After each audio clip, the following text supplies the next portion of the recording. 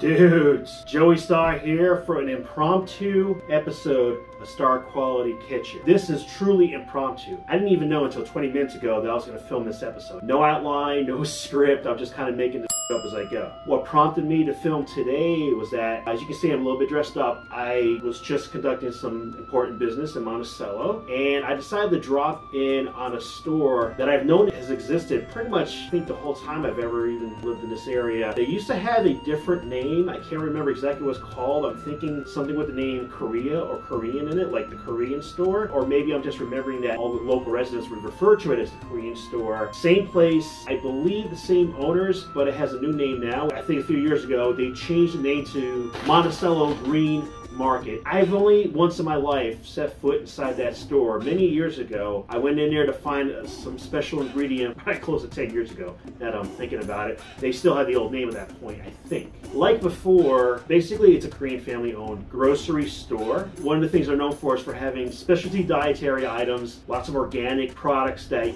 you may or may not find in your local store, or your local store may have organic this and that, but this place will have that organic this and that, and then they'll expand out and have these varieties as well. But they also proudly, and they should be proud, sport lots of Korean foods like bibigo, and some of it, I believe, are imports from Korea, like some of the ramen. Let me tell you something, I'm a ramen eater. This store, I'm kicking myself in the ass for not walking in there again after all these years. But in my defense, the last time I was in there, I hadn't gotten into this kick with ramen and Asian foods, so I kind of didn't really realize the scope of what was going on in there. But kudos to them. They have all that stuff I just mentioned. They have a lot of specialty drinks, including imported drinks, and even drinks that are in this country, but you'd only find it maybe in a larger supermarket where they have a specialized section. For example, some probiotic soft drinks, that sort of thing. You know, you might go to your local store and they might have like one or two, but this place has like an assortment. They also have a lot of fresh produce, which I didn't buy any, but it looked really good. Bearing in mind, and you may already be thinking this, hey, if it's a specialty grocery store, it's probably gonna be a bit pricey. Yes, it is, but bless them. They have a great store, beautiful inside, clean, brightly lit, and this is one of the reasons why we're in the review world today. They also provide some authentic Korean dishes as hot meals that you can order right there, like kind of like a luncheonette. They're only open Monday through Friday, 9 a.m. to 7 p.m. I've read reviews on Yelp and Google. The majority of them are shining reviews, not just good reviews. Like people are just like, hey, this place is great. And one of the things they spoke about was the hot foods that they serve, that they make there for you. While I was waiting for my stuff to be made, I decided to do a little shopping in there, go, you know, pick up some items, and let me show you that first. I bought some Wild Tonic June Kombucha, mango and ginger flavor. I expect this to be quite delicious. Non-shim tempura udon. This is not a common flavor you find. I rarely see this, especially from a good name brand Korean ramen. If you've been watching my videos, then you already saw me have a review of some dumplings made by a company that I really enjoy called bibigo. What's cool is they actually had a variety of products from bibigo in this store, both frozen and non-frozen. I was overwhelmed. I was in there, I was like, oh my god, I want to buy this whole store. From bibigo, according to this, Korea's #1 soup stew brand. I got some kimchi stew with tofu. Again, bibigo, steamed soup dumplings. Read that again, steamed soup dumplings. And not just steamed soup dumplings, but beef bulgogi flavor. Let me tell you something, there's not many opportunities in this area, at least, to get anything bulgogi. So whenever I see the opportunity, I seize that opportunity to have bulgogi. Buldak ramen. Again, I try to go for something that looked like it wasn't the same flavor that I can get at Walmart or ShopRite. Stir-fried ramen, spicy chicken flavor. Of course. This one is not from bibigo. It's Korean barbecue style. I'm reading this as gochujang pork belly. Marinated, it looks delicious. Next, from the same company, pork bulgogi. I know I'm pronouncing that one right. Again, I see bulgogi, I seize the opportunity, I buy it. Last but not least, this was a great surprise for me. Korean scallion pancakes. Freaking A, man. I've been wanting to try any kind of scallion pancake. I've been wanting to try it for a long time. And speaking of those hot lunches, let me tell you something. I made an order there. I read the choices, saw what they had. I picked one. I'm going to tell you what that is in a minute. This was made fresh. I had to wait like a good 8 minutes to get it. And the aroma from this thing, my God, it smells incredible. Longest car ride home ever. I literally salivated on the way back home. That's how great this smells. And oh, they're generous with the napkins and the utensils. And they gave me some disposable chopsticks, which I definitely appreciate. And so what I ordered, big surprise here. Ready? A Bulgogi Box. A little different from a bento box, of course. It's not going to have as many items, but you're going to get a little bit more of what you're getting. Very simple. You got this amazing smelling Bulgogi. Wow, this is exactly what I was smelling in my car, but now that it's open, you know, if you can zoom in on this, we'll take a closer look, but you can see the individual ingredients. You got the Bulgogi beef, you got some cold noodle in there, some carrots, some scallions, chop up. You can see the juice in there. This is very fresh, and of course comes white rice, and you can see the individual grains. It's not this clumpy, nasty white rice. It's made nicely, so I really appreciate that. I know you're thinking now, okay, Joey bought a bunch of stuff. How much did he pay? I did buy a lot of stuff, and a lot of these items, they're high-tag items. So in total, just a bit of a disclaimer, if you like the stuff and you walk in the store, pay attention to what you're buying, because all this was about $97 and change. $97.12. So yeah, spend a little bit of money, but you know what? It's worth it because I'm gonna have a delicious lunch consisting of this Bulgogi box, and I'll wash it down with some kombucha. This other stuff is gonna be reviewed at another time, so totally worth the cost, don't you think? Just the BBGO items alone in this box was worth the trip to the store. Alright, I put my stuff away. I'm ready to have some lunch. I'm really glad that I went into the store early like I did. Not because they were crazy busy, but if I had waited until, say, lunchtime to walk in there and had to wait this long to start eating, oh my gosh.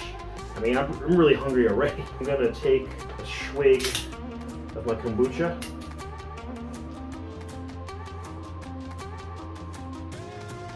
Oh, that's good. Good stuff, yeah. It's made with organic honey too, so that's how it's sweetened. Yeah, that's pretty good. I'm telling you right now, if you're not familiar with kombucha, acquired tastes, some of them are really sour, some of them are bitter. Not that they're bad, but that's the flavor profile. Some of them are a little bit sweeter. I appreciate that they took the time to include the honey in the recipe. Some of the kombucha that I buy more often, I find that I have to add a little bit of sweetener to there to make it a little more tolerable. This is not necessary. Yeah, right from the bottle as is. This is pretty good. And actually, I've had about 3 sips already, maybe 4. I'm finding that with each sip, I'm liking it a little bit more, so that's good. You can see here, so we can get a good zoom in on this. There's the Bulgogi, there's the cold noodles. Any place worth their weight, they're gonna have the noodles on the bottom, so you kind of have to stir it up a bit. This is what I've learned watching YouTube videos. And a little bit of experience too. Sadly, my experience with Korean cuisine is not as extensive as I'd like it to be yet. But we'll get there. The biggest shame is that I didn't start getting into a lot of authentic Asian foods until after I moved back to New York from the greater Seattle area. And it's a shame because out in the greater Seattle area, not only is there a lot more authentic Asian cuisine, but it's specialized. Like here in New York, especially away from the city, a lot of it is just general Chinese food, you know, which is like some of it is Szechuan, some of it will be Cantonese, a lot of it's just the Americanized version that people think is Chinese food. It really isn't. Chinese people won't even eat it because they know better. Seattle, not only do you have more authentic Asian cuisine, but they're specialized. One place is Vietnamese, another place is Korean barbecue, another one's other kind of Korean store. All sorts of stuff. You got places that specialize in Thai. It's a whole different experience. You're gonna get more authentic stuff in most places in the Seattle area because a lot of the people who come from those cultures reside there, and some of them were gracious enough to open up authentic restaurants for us. If I knew then what I know now about Asian culture, you better believe I probably wouldn't even be able to go to a regular Chinese restaurant in this area again. So I'm mixing this up. Let me see the rice here. Again, you can see the individual grains and a little bit clumpy, but that's okay. It's no problem. I mean, they served this to me like half an hour ago, so I can't fault them for what rice does when it cools down, right? But let's try some of the rice by itself. All right. I mean, it's fragrant. Definitely fresh. Yeah, it's very fresh. Cleanly made. Not much flavor because it's not meant to be eaten this way. It's meant to be mixed with the other foods. That's fine. But I'll tell you what, even eating it by itself like this, it's not bad. It's not bad. I do detect a little bit of something here. Let me see.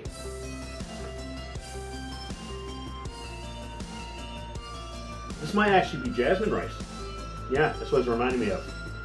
A little bit of that jasmine kind of fragrance and taste to it. A little, I've heard people use the term nuttier to describe rice like this. I don't know if I agree with that term, but for those who use that term, this is what you're talking about. All right, let's try some of the bulgogi, just the beef by itself. I mean, this is the star attraction right here.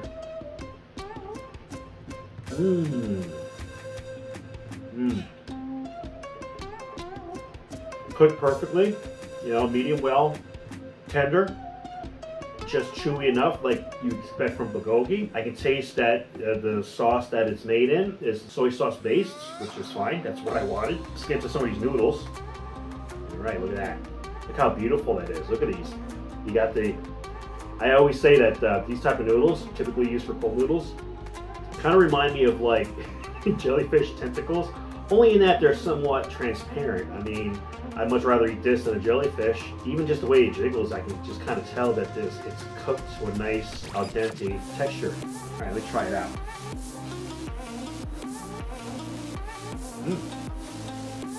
Good, got some decent bounce to it. Try some of it together with bulgogi and noodle together. Okay, in the same bite. Good.